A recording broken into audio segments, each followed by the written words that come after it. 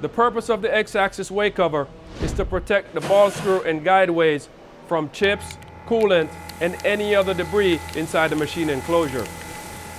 In this video, we're going to look at replacing the X-axis Waycovers on your mill and do some troubleshooting along the way. If the bolts that hold the Waycover rails to the castings are loose, the Waycovers make popping noise when they are moving. This will eventually damage the plastic tabs that slide on the rails. This in turn will cause the section of the Waycovers to separate and leak. So as soon as the Waycovers start making that popping noise, pull the Waycovers back and inspect the rails for loose fasteners. Tighten the fasteners and apply a thin coat of red-eye grease to the guide rails to prevent that issue in the future. In a normal machine operation, Waycovers are lubricated by the coolant. It is critical to maintain the correct coolant concentration. So use a refractometer to check the coolant concentration. Now, if you have to cut parts without flood coolant, make sure that you lubricate all the Waycovers with a lightweight oil. Fully extend the Waycovers and spray an even coat of lightweight oil on the Waycovers. If you continue to run the machine without lubricant, the rubber seals will break down prematurely. Now, let's review how to replace the entire Waycover, and also we'll look at replacing just the wiper if they're the only thing that's damaged.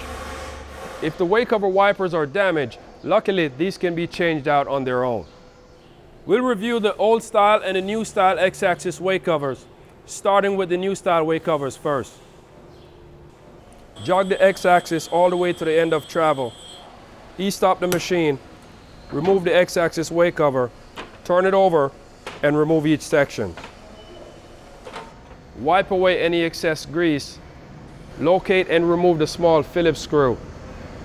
With a flathead screwdriver, slide the retaining strip towards the opposite end and remove it from the standoffs. Remove the damaged wiper. Cut the new wiper to the exact length and verify the holes are aligned. With the new wiper cut, clean up the Waycover and apply a light coat of red-eye grease to the wiper and install the wiper correctly back on the Waycover. Install the retainer and make sure the retainer captures all the standoffs. With one hand, apply a little pressure to the retainer and use a flathead screwdriver to slide the retainer into the locking position on the standoff. Once all the wipers are installed, put the sections back together.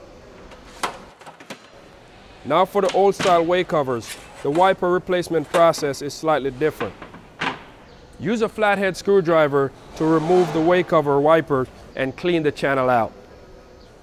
With the sections apart, now is a good time to take care of any dent in the Waycovers. Now, cut the replacement wiper to the same length as the original one you just removed. Apply a light coat of red-eye grease to each replacement wiper and then install them using a mallet to tap the wiper firmly into the slot. Finally, install each section back together. At this point, the steps are the same. Whether you're reinstalling your existing X-axis Waycovers or you're installing some new ones. Remove any chips and debris from the linear guides. Remove the used gasket and sealant from the table mounting surface and clean it. Apply a thin coat of red-eye grease to the Waycover guide bar and install the Waycover over the guide bars. Attach the Waycover end panel to the Waycover bracket with the fasteners.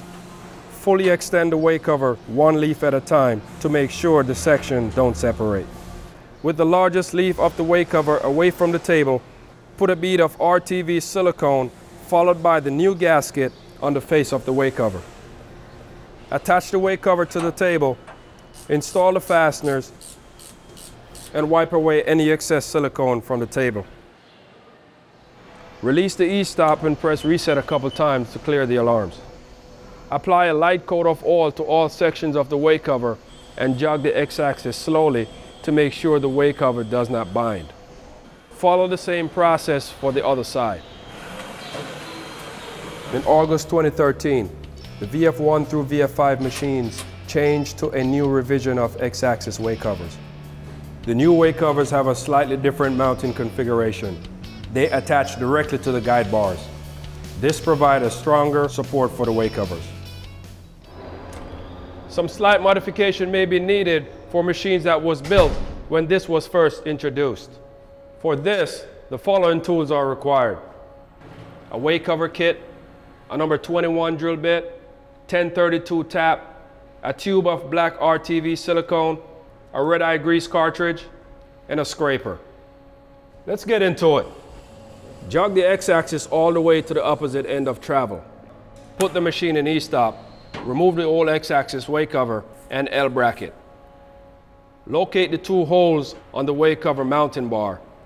If the holes are not drilled all the way through, use a number 21 drill bit and break it through. Then use a 1032 tap to tap the holes all the way. Now with the holes drilled and tapped in the guide bars, we'll remove the guide bars from the machine and install them in the Waycover, and then install the Waycover and guide bars on the machine as an assembly. Now check the transition between the Waycover guide bar and the casting for smoothness. If the surface is not smooth, the tabs on the bottom of the Waycovers will get caught and damage the Waycovers. Once that's completed, reinstall the Waycovers. Jog the axis around a couple times to make sure it's not binding. This process is now completed. For more information or to order parts we've used in this service video, visit haascnc.com, and thanks for watching.